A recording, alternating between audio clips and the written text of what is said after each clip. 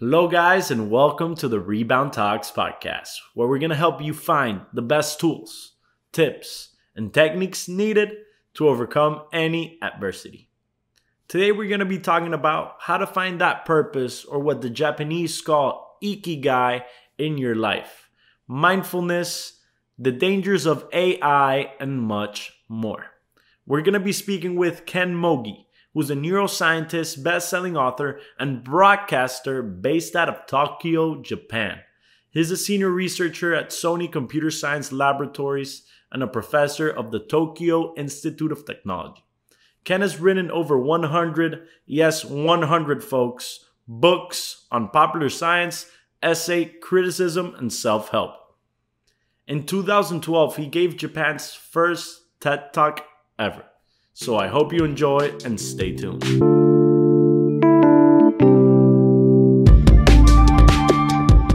Hello, Ken. It's really great to have you here. You're actually our first Japanese speaker on the show. So thank you for coming on. Yeah. I hope I won't be the last one, I hope too. I hope so too. Okay. Yeah. I would love to dive deeply into your latest book, Awakening Your Ikigai. And for those people that don't know, what is Ikigai basically?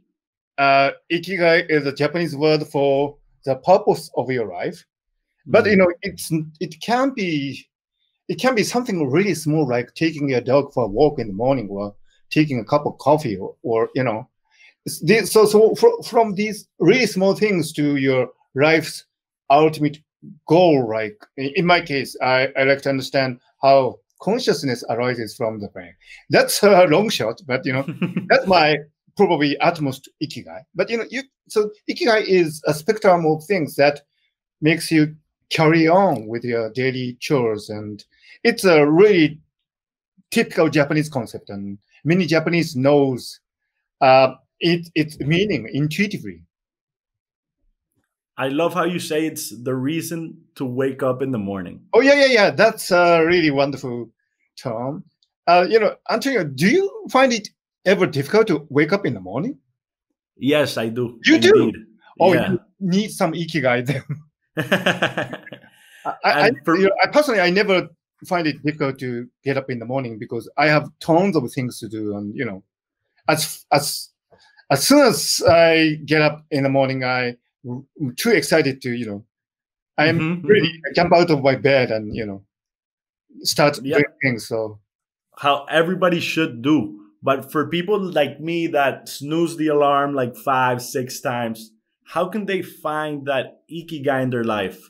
Are the 5 pillars that you mentioned the way, or what do you recommend? One of the 5 pillars of ikigai is starting small. So I suggest that you start small. Like, I think nowadays everybody has his or her smartphone, beside. So the moment I get up, I check the news. Nowadays, there's some crazy news in the world, right? And like President Trump tweeted something again, and that if you look at these news, that would release dopamine in your brain. Now, dopamine is some substance that calls for novelty. So if there's something novel in your life, that makes your brain start kicking right away. So I suggest probably you start by looking at your smartphone. But I suspect that is actually what people are doing anyway. No? Yeah, I think so. But they could also be looking at negative things, negative news. Would that still have the same effect? From brain neuroscientific point of view, it's the same thing actually. Because, any news, as far as they are a novel news, you can use it to stimulate your brain. And actually, for example, in Japan, we had a really terrible earthquake and tsunami in 2011. The US had this, Twin Tower attack in 2001. These news are terrible, but also it stimulates your brain from deep within, and you actually become really alert and start to live at your full speed. So these are really extreme cases, but it's a fact that any news is actually good to stimulate your brain. So we should definitely start with a little bit of dopamine in our morning so it gives us a kick to start the day. Definitely. It should be something novel. Another technique that I often recommend to people is to get some sunshine. Because in the brain there are some receptors that get activated when you have light coming into your brain. So what I do is in Japan, I don't know about Spain, but in Japan we have a lot of convenience stores. Japanese convenience stores are really, really heavenly. I mean, you can get anything there. So what I do is when I get up, I go to a convenience store just a few minutes walk away. And during my walk there, I get all this sunshine into my brain so that I have a fully functional, conscious brain. Yeah. Do you have that? I don't know about your location, but if you have any place you can walk to in the morning. I personally, as soon as I wake up, I love to start with meditation. It allows me to, because I used to suffer from a lot of anxiety. So this calms me down and lets me, my problem is not getting kicked up, it's actually slowing down. Oh, I see. That's interesting because, that's interesting because you can actually tailor-made Ikigai for yourself because every person's brain is different. So I happen to be a person who I have a more or less stable mindset. I don't get, so emotionally disturbed. So I can take a lot of, stimulus at the beginning of my day. But some people, some of my best friends, they are really, sensitive to things. So for these people, I would suggest that they start the day with some very mild, calming, way of getting up your brain for the day. That's just like in your case. And these are really fine people, like you. So I think, it is very important to fine tune your Ikigai protocol in the morning based on your brain type. I completely agree. And when we're talking about starting small as the first pillar, I'm noticing a lot of people that think that overnight success is something that's possible, especially now with social media, seeing all these people showing off everything that they have. But what they don't know, what people don't realize is that, one, a lot of those people don't actually have those things. And two, they don't see the grind behind all the show. They might have been working for years to then achieve that, but we don't see that in social media. So in a culture that's obsessed with overnight successes, how can we teach them to start small? Oh, that's, I think, a wonderful question. Maybe you don't know, but there was this Japanese comedian who really made a break with this character, Pikotaro. He's a guy who is dressed in a really crazy attire and says, pen, pineapple, apple pen. And this I've seen that Pikotaro? Yeah, and Justin Bieber picked it up, and it was a world sensation. But I had, as a neuroscientist, I have, I also work as a broadcaster in Japan. So I interviewed Pikotaro at some time, and what he said was really amazing. He actually, people might think that Pikotaro made his name overnight, just like you described, but actually he was very much into electronic music for many, many years. And he studied many effectors, and I don't know the details, but there were some effectors that electric musicians used for many years. And what he did with that Pikotaro, YouTube video was something really, really professional. Many people don't notice it, but it was the result of many years of sophisticated work, and but he put it in that very simple form which can be understood by a 2-year-old. So as you said, I think it is the case that if somebody appears to have made an overnight success, that is only the appearance of it. Behind the scenes, they have been doing all these chores and starting from small things and doing that, doing this, and you only see the tip of the iceberg. We only see the tip of the iceberg, and people should actually strive, as you say in your book, to do something that they're passionate about, no matter the monetary outcome. Yeah, that's my strong belief. This concept popularized by Malcolm Gladwell, 10,000 hours rule. If you work on it on something for 10,000 hours, that if you work for 3 hours, I think that's about 10 years. If you work on something that long, then you can become an expert. And that is very much in line with what the Japanese people have traditionally held as values related to Ikigai. Because, for example, many craftsmen in Japan, they work for many, many hours every day to achieve a state of, masterpiece. And you cannot do that overnight. So that is embedded in a cultural mindset as a common knowledge. And that is something I think is really particular about Japanese society. We don't believe in overnight success so much, And we definitely have to learn from that, have to implement this. And you're talking about craftsmen, and something that I noticed in your book was the starred bowls and how important they are in your culture, how much they're worth. It was just incredible to me to know that something like that exists. Start? The starred bowls, the bowls that have the stars in them. Starred bowls. Or maybe there's a Spanish translation, is it? Starred bowls. It's an English one. The bowls that there's only three. Darn. Yeah, that is an extraordinary story.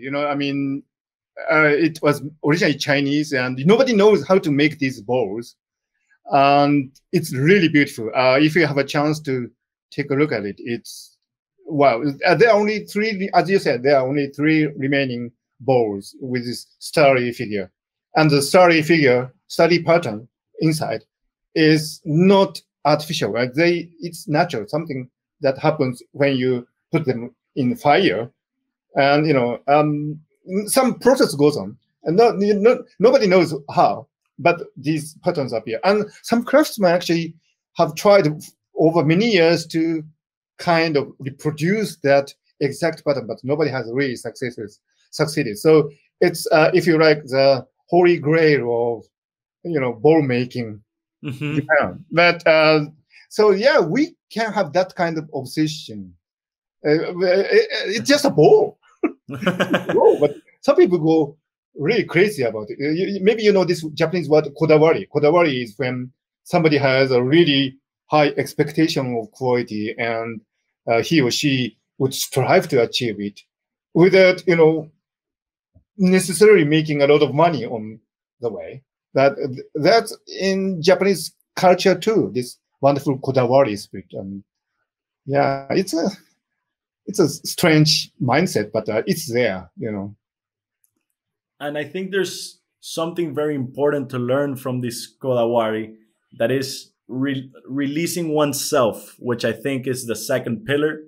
And I think this is one of the most important things that people should strive to do in their lives. That's why I personally have started this meditation practice. I've been doing it for 3 years because I feel that ego is definitely the enemy. And as you mentioned, when we're kids, we don't seem to have this problem of releasing ourselves.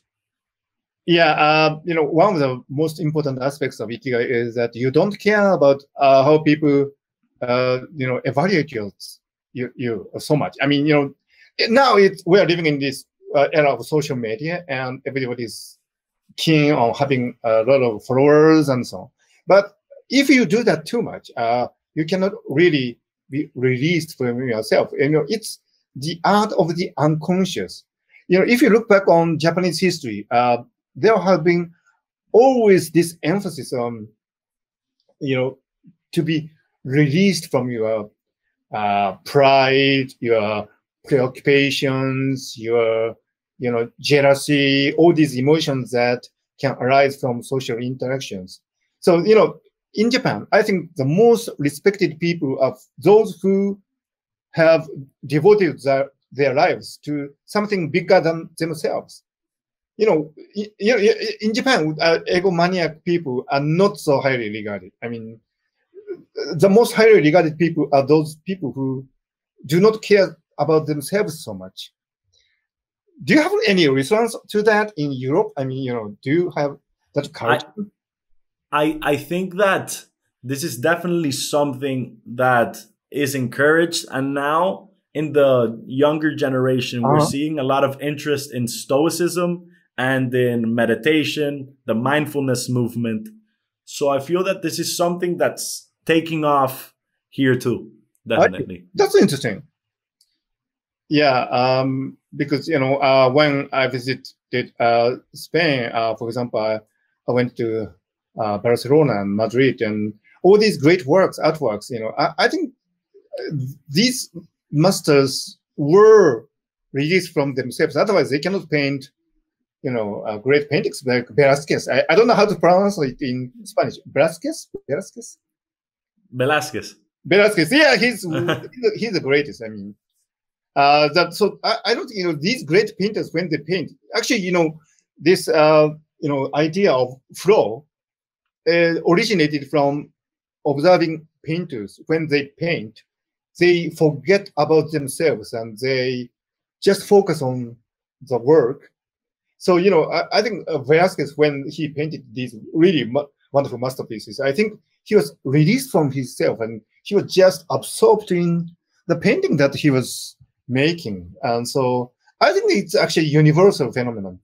That in Japan, we just have this word ikigai as an umbrella term to describe these set of mindset. And that's why I think it's wonderful to have this conversation, because it's something that we have in common, but it's something that the Japanese happen to have developed some sophisticated way to approach for. So yeah, definitely. And this state of flow, I would love for you to describe it for the people that don't know.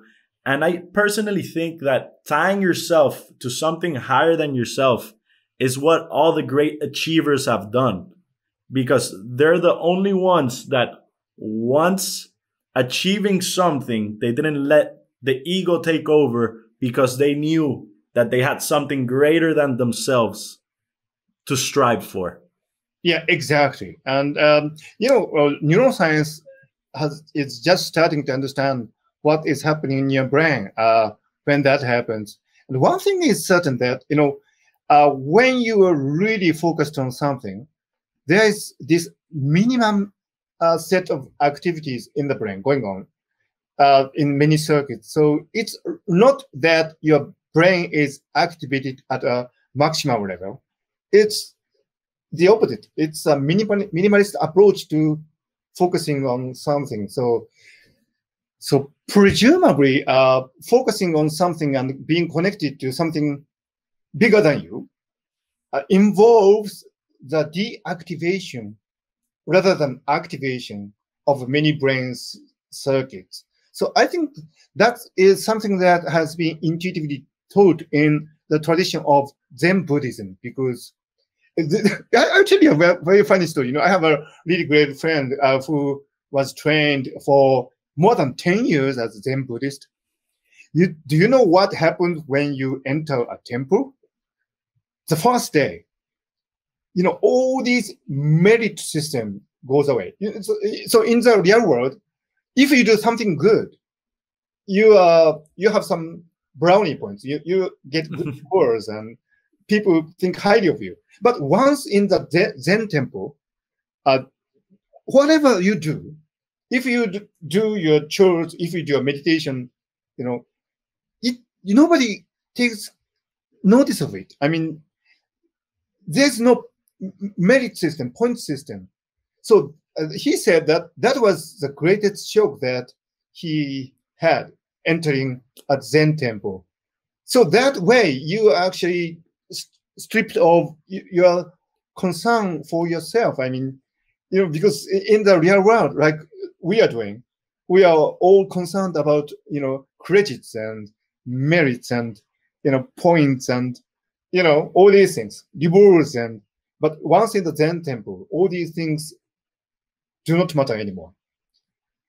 So that's a rather extreme approach to what we are discussing now. But the tradition is there.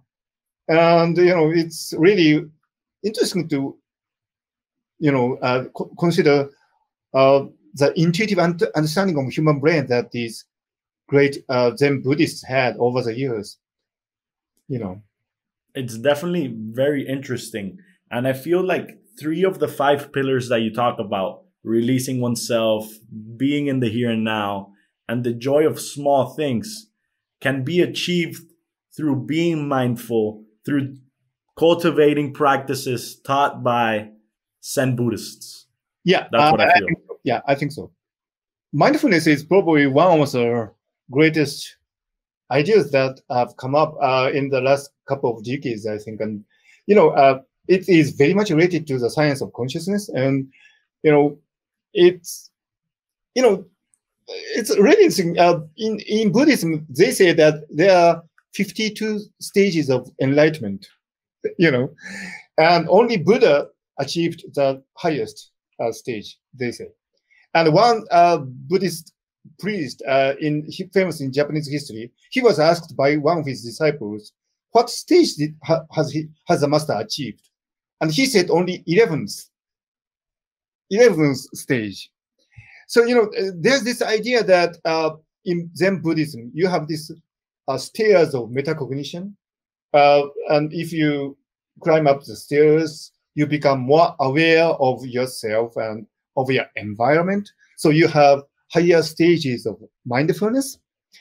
And I think Buddha had, theoretically had the highest stage of mindfulness, so that he realized all these things that are happening in the world. So this, I think, is a very nice idea because it is something different from the idea of IQ, for example, general intelligence. People are so obsessed with who is clever and who is intelligent, but mindfulness is something totally different. It asks you how well you are taking into your mind the feeling of other people, feeling of yourself, and feeling of what is happening in society at large. So I think that's a really wonderful concept. Yes, I think it's a wonderful concept too. And as you said, I definitely think there's other stages of mindfulness or other stages of enlightenment. As a neuroscientist yourself, I personally love that you chose this career path because I feel that the future of science is going to be in the internal rather than the external. That there's a lot to learn from consciousness, from diving deeply inside yourself than doing something external per se as IQ, just studying people with high IQ. We should study people that have been able to reach this high states of mindfulness, as you say. Yeah, I totally agree. And I think there's a great danger because artificial intelligence research is advancing so much. Some people think that we can probably, discard humanity, totally. I mean, some people are talking about mind uploading. I mean, we can probably transfer all our information to a computer and all this stuff, and some people are obsessed with this idea of transhumanism or posthumanism, discussing what would come after the human being. But for me, that kind of attitude is really ridiculous because, and intellectually not so honest because, as you say, we have not really understood ourselves. So if you can use artificial intelligence as a mirror to understand ourselves, that would be great. But artificial intelligence, AI, just represents a tiny, tiny part of our existence, of our spirituality. So if people who are really enthusiastic about mind uploading and whole brain emulation and all these ideas, if they think that we can replace human being with systems that are behaving intelligently, that is probably the biggest mistake that humans would make in the whole history of humanity. So nobody has really understood the whole spectrum of mind, and there are so many things to explore, and we are just on the verge of a new era of spirituality. I'm not saying this as a kind of a new age type of thinking. I'm just describing it as a scientific fact to say that there's all this richness of human experience that we haven't understood yet. So yeah, I completely agree, because we are investigating AI as a sort of competition to ourselves, instead of using it to helping us know ourselves better, which we both know is very important for happiness, and it's very important for cultivating ikigai too. Yeah, I know this podcast you have created with your youthful zeal, enthusiasm, and that's very interesting because what sometimes I think, for example, in the game of Go or Shogi or chess, AI have surpassed humans already. But I am always asking if the same would be true for works of art or music. Even if AI creates some music, would that mean anything? I mean, I know many artists who dedicate their life to achieve something. I guess this podcast is your work of art. But you have put all your passion and enthusiasm to it. But if the same thing is done by an AI, I don't personally think that there is some equivalent spirituality or joy of the mind in it. So I know people talk a lot about AI surpassing humans in general knowledge quiz or chess or shogi or go or self-driving cars, but I don't think that is actually what is essentially human. What is essentially human is represented by the great novel Don Quixote, for example. I used to be a physics major. I got my PhD in physics, so Albert Einstein was my hero, and Albert Einstein always read Don Quixote when he was sick. I don't know why. Maybe he said, do you have any intuition? Why do you think Albert Einstein would read Don Quixote for, when he is sick? I personally don't know. I have no idea why he would do that. But what do you think? I mean, maybe there was some dissonance with this, man who pursued his romantic goal despite many difficulties. Maybe he was identifying with Don Quixote. I don't know. But this kind of thing, intentionality and sense of purpose, is totally missing in AI systems. And by the way, so all these things actually have a lot to do with Ikigai, actually. Maybe people are not so familiar. Maybe you're familiar with this Captain Tsubasa manga? Captain Sebastian. Tsubasa is a football manga. I think so, but I'm not sure. Not sure. Could you describe it? It's about this boy who grows up in pursuing his dream of being a great football player, soccer player, and achieves it. I heard that it has influenced many kids in Europe to, and inspire. Is that the one where in reality he was in a coma without legs, or no? Doesn't Uh, end like that. in some part of it, yeah, yeah, yeah.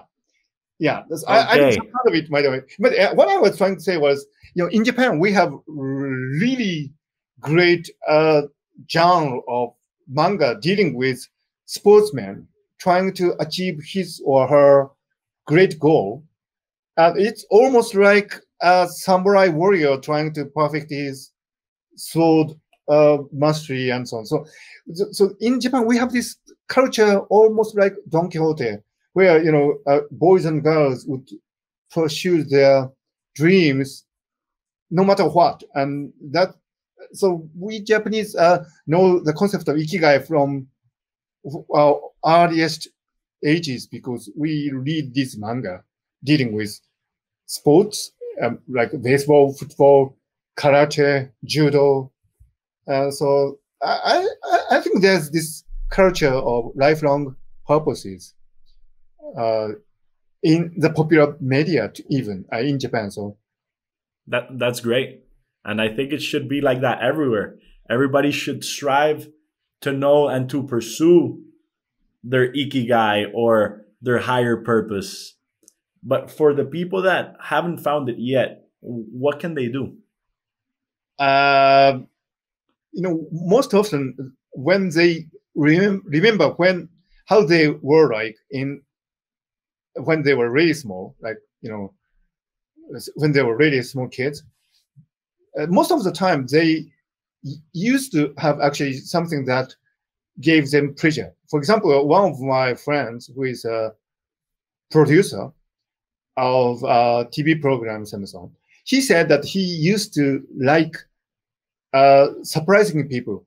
When somebody has a birthday, he would prepare something really intricate and present it, and they were surprised. And he speaks that probably that was his inspiration for his lifelong career. So I think everybody has something that they had pleasure in.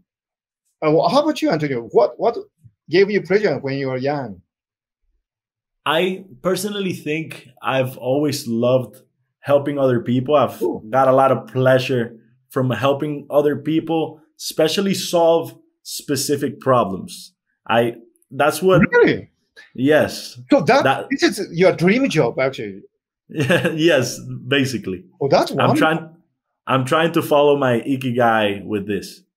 Wow, that's wonderful, isn't it? I mean, so Yeah. this should be it for you. I think if I think so too. that's great.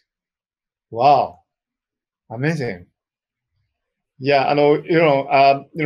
Talking about, but I hope you will continue this for many years, evolving, of course. Yeah, I just remember this singer, American singer Billie Eilish. hmm She was in this carpool karaoke program, and this comedian visited Billie Eilish's home, and where she made all her music as a teenager, and on the entrance to the room they had this motto, 10,000 hours, written. So Oh. Billie Eilish was following this 10,000 hours rule. You can see it on YouTube, and it's so wonderful. So now she's a superstar, but before that, she had all these days of working on music, and So I So think if you do it for long enough, I think you can arrive someday. definitely. So you're saying that Malcolm Gladwell's rule of 10,000 hours in a scientific perspective also makes a lot of sense, that dedicating yourself to something 10,000 hours you will become a master.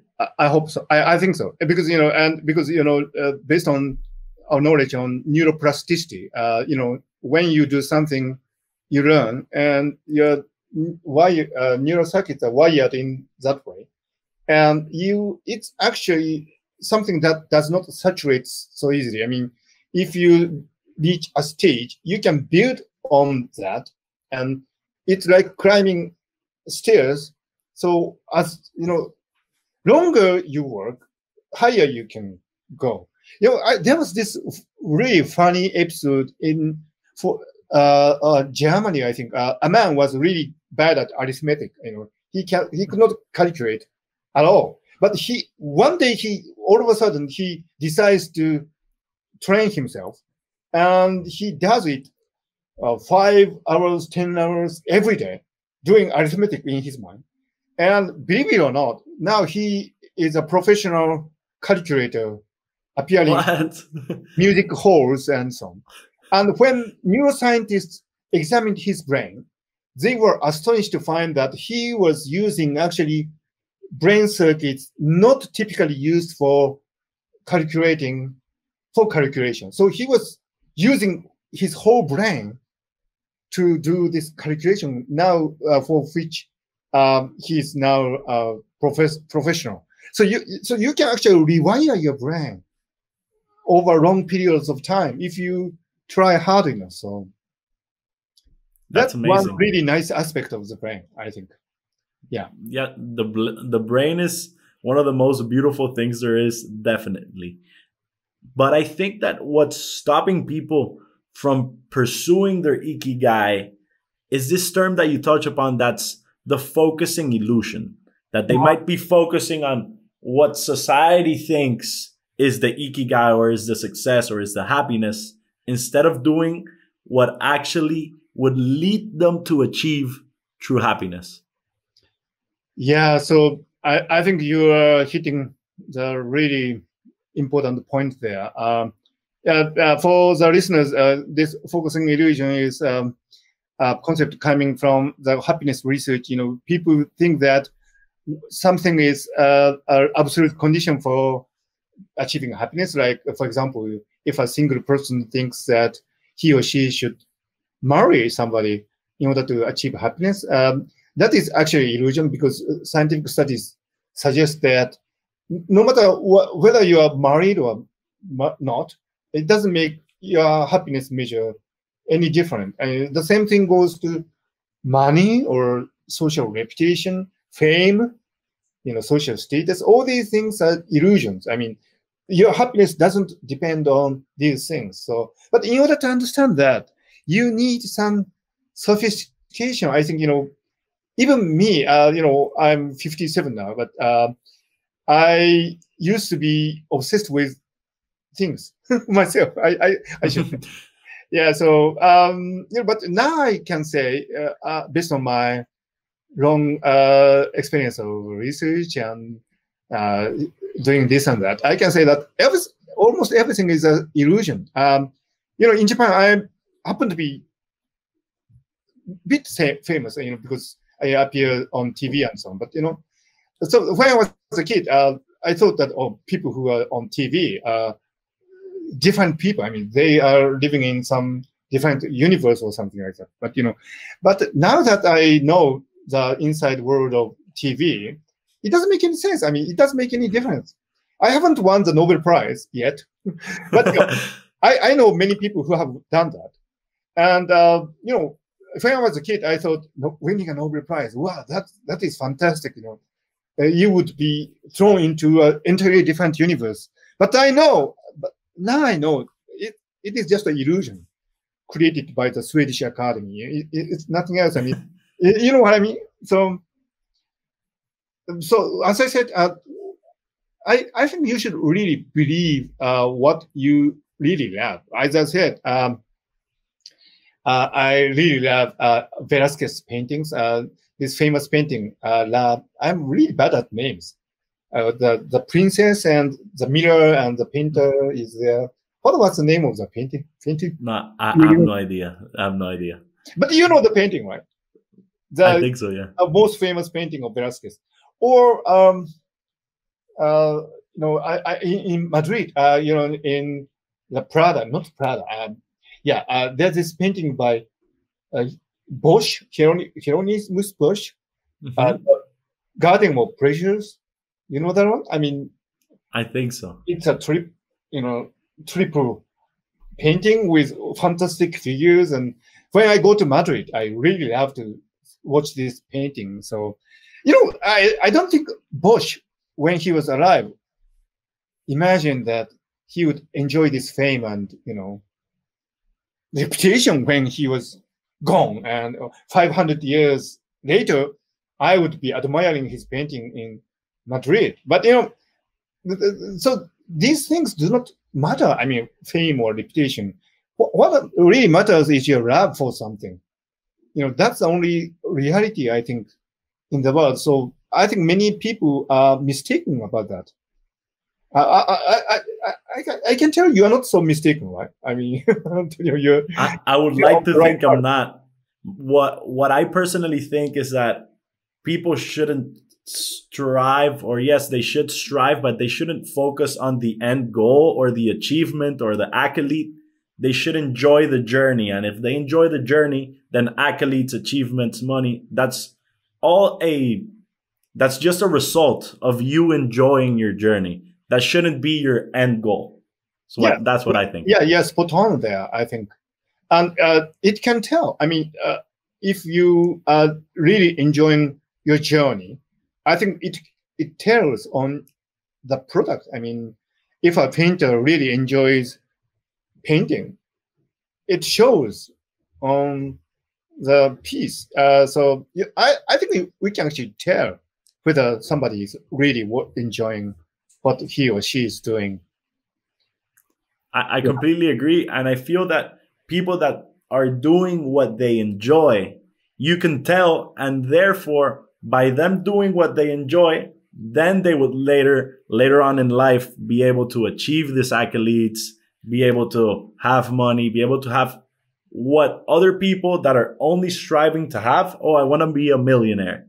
But if you don't think, oh, I want to be a millionaire, but I want to create this company, I want to do this startup because I enjoy it. Maybe later on in life, you do go on and become a millionaire. And then you're going to be humble enough. You're not going to have that ego because that wasn't your goal in the first place. Yeah. I heard a really beautiful story about Steve Jobs. He came to Japan many, many times when he was young. When he was not so famous, he was not so rich. But, he actually, I was really surprised to know that Steve Jobs actually was really fond of a certain painting from really, specific period of Japanese history. Nobody cares about it. I mean, typically, for example, many people know Hokusai, the Great Waves and Mount Fuji. Mm-hmm. This is a very famous painting. But Steve Jobs was not buying these things. I mean, Steve Jobs was buying something really, really, uniquely specific when he came to Tokyo. And he was pursuing this collection all his life, I learned.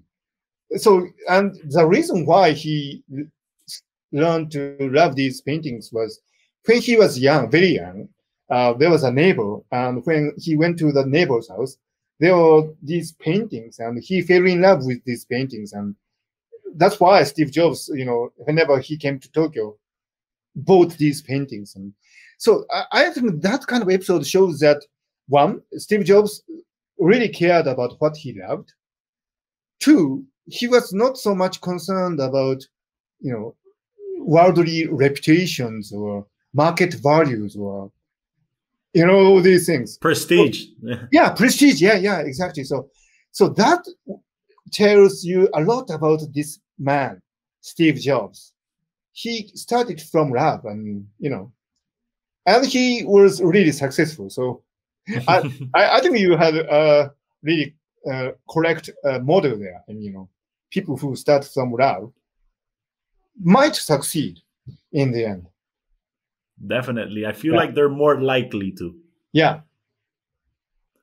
And I would also love to expand on this Japanese concept of God in the 8 million gods. Oh, okay, and how that has allowed you guys to better enjoy the small things in life. So how can people that believe in the Western conception of God take this learning from the Japanese and start to appreciate the smaller things in life? Yeah, well, I think probably this is the most difficult part. I think because in Europe traditionally, of course, there is one God, and nowadays many people are atheists. But for me, that actually sounds like the the other side of the same coin. I mean, people like Richard Dawkins. I mean, he says he's rational, and he says there's no God. He wrote The God Delusion, wonderful book, and he's a great scientist. But at the same time, the way he talks about these things, whether there is a God or no God, or is too much ideology for me. I mean, the Japanese approach to the gods. I mean, we traditionally believe 8 million gods in the universe, and 8 million actually stands for infinity. The Japanese approach is more naturalistic. I mean, it starts from what you are actually feeling. For example, when you are seeing a really beautiful natural thing, you are filled with awe. When you hear a beautiful piece of music, you wonder, where does this come from? And when you meet with a really wonderful person and fall in love, you are moved by this emotion, and it almost overtakes you.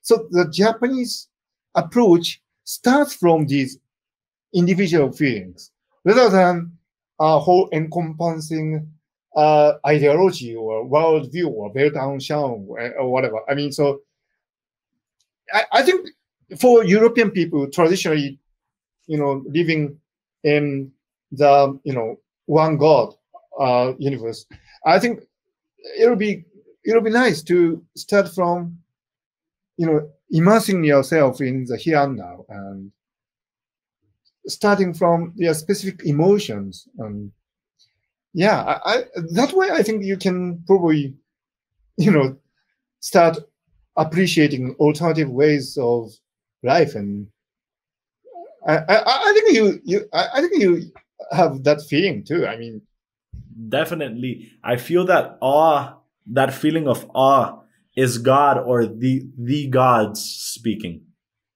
yeah, you do feel that, right? Yeah. Yeah. So I think you can start from there. So as I wrote in the book, Japanese people, go to Shinto shrine, do their funeral in Buddhist ways, and many people are getting married in Christian style. So that Hmm. sounds a bit crazy. I know, but I think that's the Japanese way of embracing all these different emotions that have been appreciated in society. So I don't know. As a Japanese, I always thought, yeah, my parents were Buddhist, but we go to Shinto shrine, and we do celebrate Christmas. But we don't. I don't think as a kid that was crazy or something. Hmm. You know, not correct. I feel it's like a more open-minded way of approaching religion. Yeah. I don't know what is happening in Europe. I mean, and I hope it can, you know, this crash of different ideas. I think that's not really nice, isn't it? I mean, so I hope people can live harmoniously together, and I think that the Japanese way might appear to be frivolous, but I think it has some possibilities to bring Definitely. peace. Yeah. Definitely. And I would love to end with having a little recap of the five pillars Yeah. and maybe a little tip of how people can implement it or how people can think about their way of life. Yeah, thank you for reminding me. 5 pillars of Ikigai. Yeah, so they are starting small, joy of little things and releasing yourself and being in the here and now. And I forgot something. Job little things, releasing oneself, Yeah, being in the here and and, now, jobs and harmony and sustainability, wasn't it? Yeah, Yeah, yeah, yeah. Yeah. These are all related to life, actually. I mean, so I should say, Japan is a great country for the philosophy of life. I think, that is something we are better at. The Japanese culture did not produce Newtonian dynamics, for example, and because, it very much related to the idea of one God creating the universe and natural laws and so on. We didn't create that, but we do have this wonderful philosophy of life. And for example, kintsugi, nowadays people know about kintsugi. It's when a wire breaks, you don't throw them away. You put them together again using gold. Kin refers to gold, and tsugi means you put them together. So you don't, when a wire is broken, you don't throw it away. And this is a great philosophy of life for me because, life can be imperfect. Life can be cracked. If you amend it, it can be even better. So there's a famous bowl made out of 53 fragments from different bowls, and it's very highly regarded. I think that kind of thing is behind the 5 pillars of Ikigai. It's a philosophy of life, and realistic philosophy of life. It's not a top-down, Ten Commandments type philosophy of life. So, and another thing is, if you are familiar with Japanese literature, for example, Tale of Genji is one of the oldest novels, and in it, the wife of the emperor has an affair with one of the princes, Prince Genji, and it's not written as something that would break the law or moral codes at the time. It's just humans doing, things. And so there was always this sensitivity of naturalistic approach to what life involves, which I think is very Japanese, I think. And it's different from the Chinese approach or the Korean approach even. Japan traditionally has had all these, natural acceptance of what can happen in life in its various phases. And I feel like, as you said, it's more realistic. yeah. And is there anything else that you would like to say, or anything specific that you would like to promote? Oh, no, really. As I said, I think, because of the coronavirus pandemic, in some of your earlier podcasts, you discussed this pandemic at great length. And, many people are saying that this would be probably a really great opportunity to revise our ideas about globalization. And so people are more self-focused and more locally, connected and so on. So I think that this is a great time to, rethink about our own Ikigai. Because, I don't know about Spain, but, in Japan too, we had these people who say, you cannot live a meaningful life unless you are flying all over the world on jet planes and speaking many languages and, this kind of people. Yeah, but they are gone now.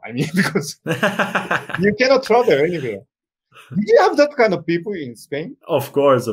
You have those kind of people everywhere. So what are they doing? They cannot go anywhere, So I think Ikigai to the rescue. Because you can find your Ikigai even at such a difficult time. That's a great, merit of Ikigai, I think. Yeah, very democratic. We could find it in hard times. And I personally, correct me if I'm wrong, think of Ikigai as life's purpose. What's your life's purpose? Yeah, that's right.